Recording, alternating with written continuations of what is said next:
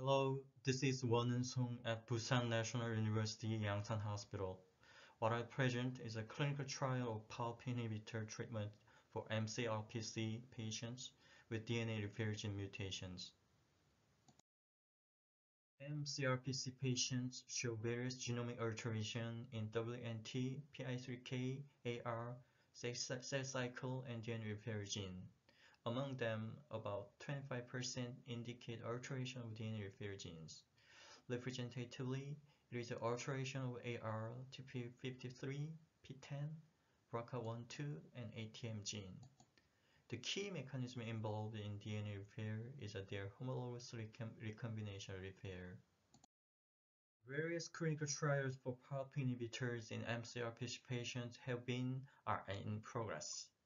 Representative examples include TOPAR-A, B, Triton-2, Galahad, and PROPAND trial.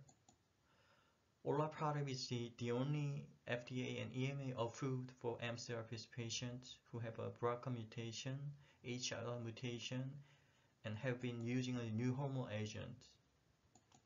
Lucaparib is the FDA approved in patients with mCRPC who have a BRCA mutation and have been using a new hormonal agent or docetaxel.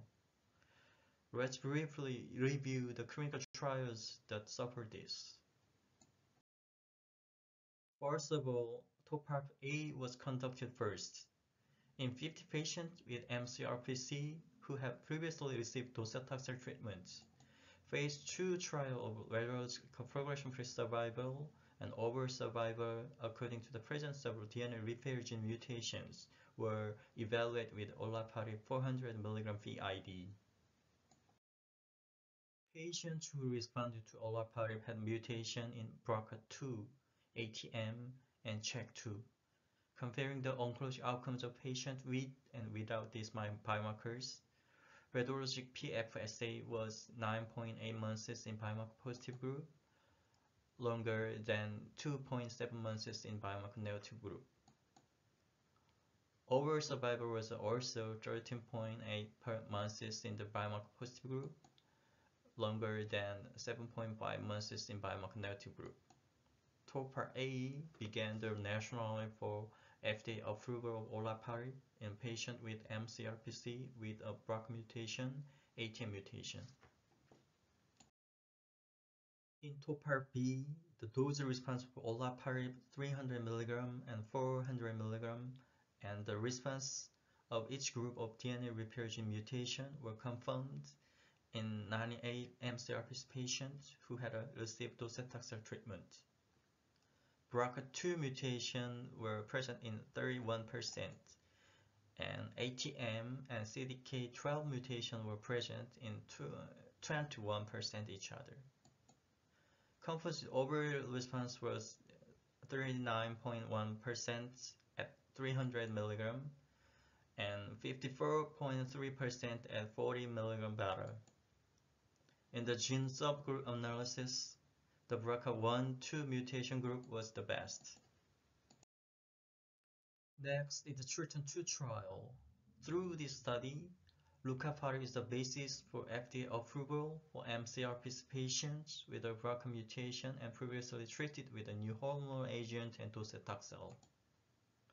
This is phase 2 trial with lucaparib BID in 193 patients with mCRPC with bi- or monoallelic, somatic, and germline HLD. We look at the objective response rate and PSA response rate as a primary endpoints.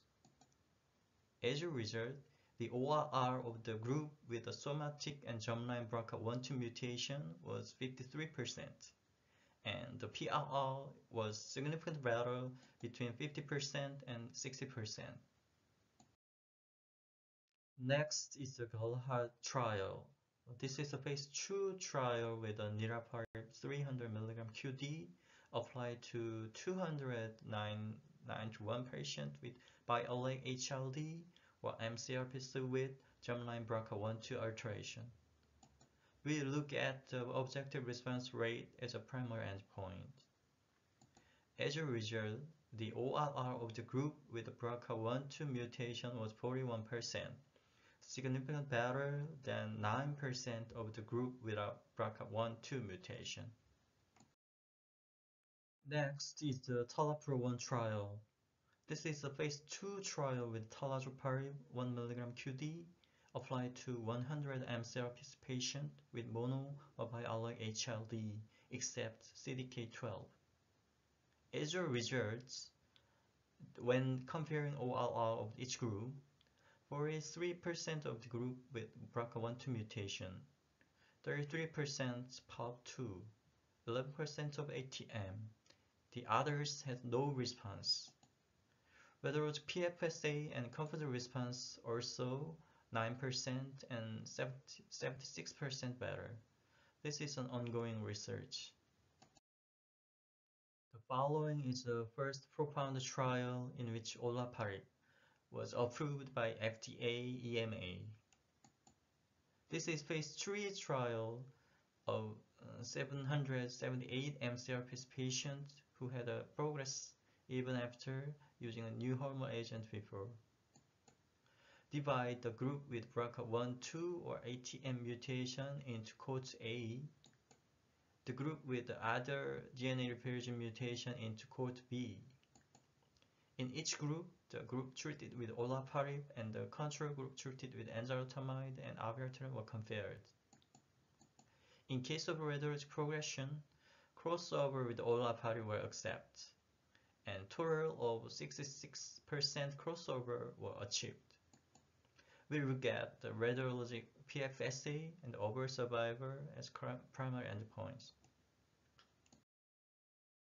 The most common gene alteration were BRCA2, ATM, and CDK12. Of the 160 patients with BRCA1 or BRCA2 alteration, 8% were BRCA1 single alterations. 80% had BRCA2 single alteration, and 11% had both. In cohort A, radiologic PFSA was better and 7.4 months in olaparib group than in the control group and 3.6 months. Even when cohort A and B combined, the PFSA olaparib group was superior. Also, in subgroup analysis of cohort A group, for each item, olaparib group was better. In cohort A, overall survival was 90 months in olaparib group, which was superior to 14.7 months in control group. Even after adjusting for crossover, the overall survival of olaparib group was better. Even in all patients with cohort A and B, overall survival was 17.3 months in the olaparib group, which was superior to 14 months in the control group. Even after adjusting for crossover, overall survival of the olaparib group was better. The mean duration of treatment was 7.6 months in olaparib group and 3.9 months in the control group. Side effects occurred in more than 15% of patients. The most common side effects was anemia, nausea, and fatigue.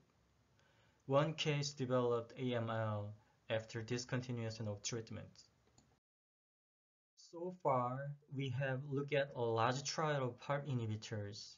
Now, let's take a break look at the mechanism of action of DNA damage repair and PARP inhibitors. Basic excision repair works when there is a single DNA strand break. In addition, mechanisms such as nucleotide excision repair and mismatch repair work. When there is a double strand break, three mechanisms work: non-homologous end joining, microhomologous mediated end joining, and homologous recombination repair. If there is a double strand break, the most important that is homologous recombination repair. When there is a double strand break, ATM, FUNC, and CHEK2, which are genes that act sensors, work, and BRCA1, 2, and PARP2, which are genes that act as effectors, work to repair DNA damage. The most important mechanism of action of PARP inhibitors are catalysis and trapping. If there is a single-strand break, PARP acts to prevent damage by causing paralysis, but when PARP inhibition is performed, paralyzation does not occur. Also, if there is a single-strand break, as PARP works, effector genes such as BRCA act to prevent cell necrosis. On PARP inhibition, these effector genes do not function, resulting cell death. Looking more closely, when a single-strand break lies in homologous recombination repair-competent cells, PARP works, but when PARP inhibitors are used, it cannot be repaired. DNA replication lies and a double-strand break occurs. At this time, the homologous recombination repair system works and it became repaired. However, in homologous recombination repair deficiency cells, homologous recombination repair does not perform. Finally, let's take a look at the clinical trials currently in progress or planned. First, as a trial of PARP inhibitor single agents, Group 337, Imano, Brockway for olaparib are being recruited. Phase 3 trial on rucaparib, including Triton-3, Triumph, Platiparp at lower are being recruited. A combination of PARP inhibitor and new hormone agents or combination with immunotherapy is in progress. Representatively, PROPEL, a phase 3 study looking at the combination of olaparib and abiraterone. KEYLINK 010, a phase 3 study looking at the combination of olaparib and pembrolizumab. Magnitude, Amplitude, which are phase 3 studies looking at the combination of niraparib and abiraterone. In addition, CASPAR, a phase 3 study, the combination of rucaparib and enzalutamide. There is a TARAPRO-2, a phase 3 study, the combination of talazoparib and enzalutamide. In the future, in mCRPC patients, the application of this biomarker-based approach and PARP inhibitor will continue. Thank you for your attention.